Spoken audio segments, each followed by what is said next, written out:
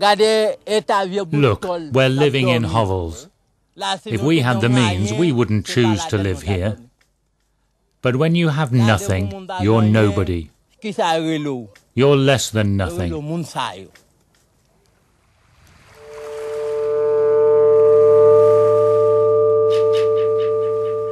Despite appearances, the reality in Haiti is brutal.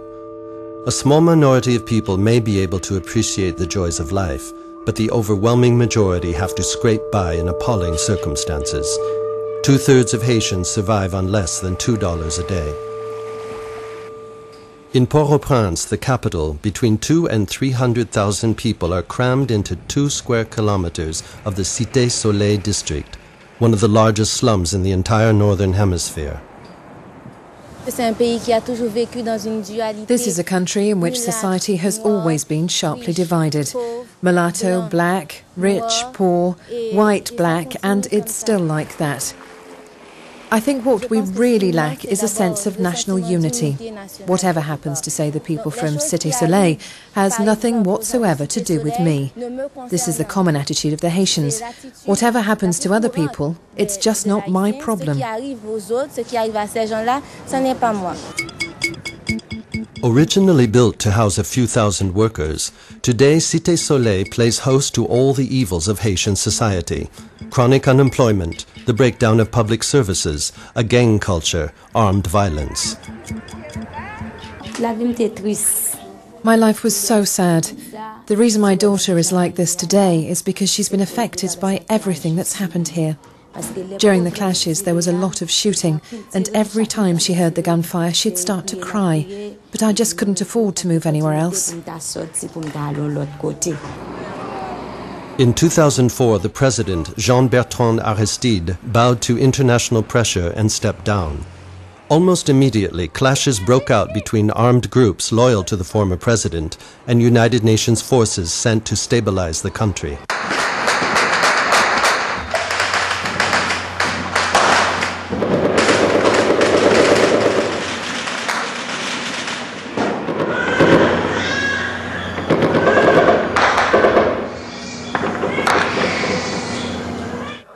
L'entrée là et puis il sorti ici.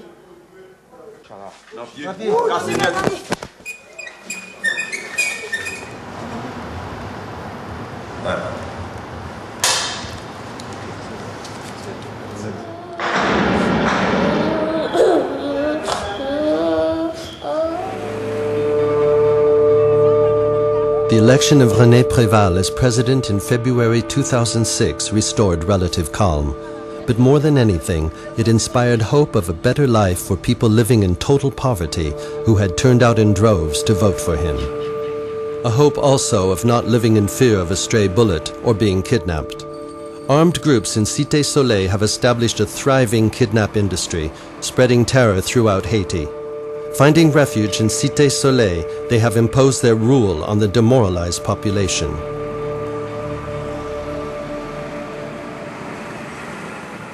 From August 2004, the International Committee of the Red Cross decided to help the Haitian National Red Cross Society's first aid workers in Cité-Soleil. They are providing an ambulance service to the hospitals, like the one run by Médecins Sans Frontières, where war surgery can be carried out. However, living and working in a hostile environment can also have a serious effect on volunteers. With everything that's going on in the city, I don't know if I'm really cut out for it.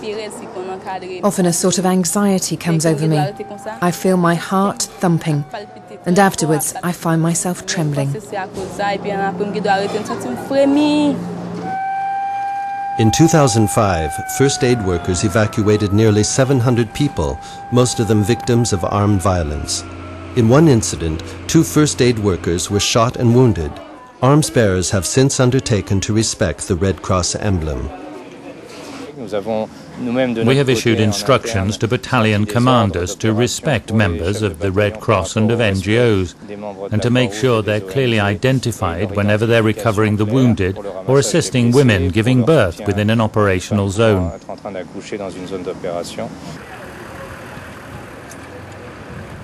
As an independent organization, the Red Cross speaks to everyone without any discrimination, wherever they come from.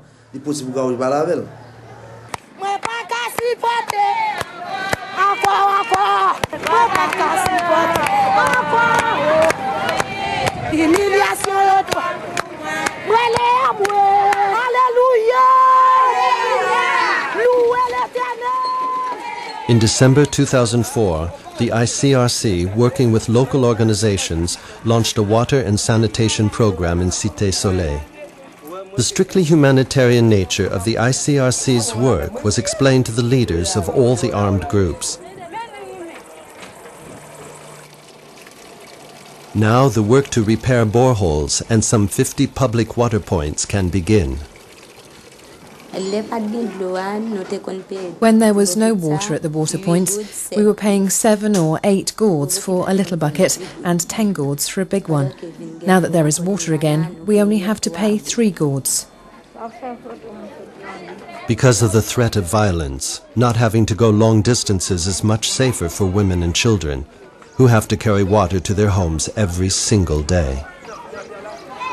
With ICRC support, water and refuse collection services have returned to Cité-Soleil.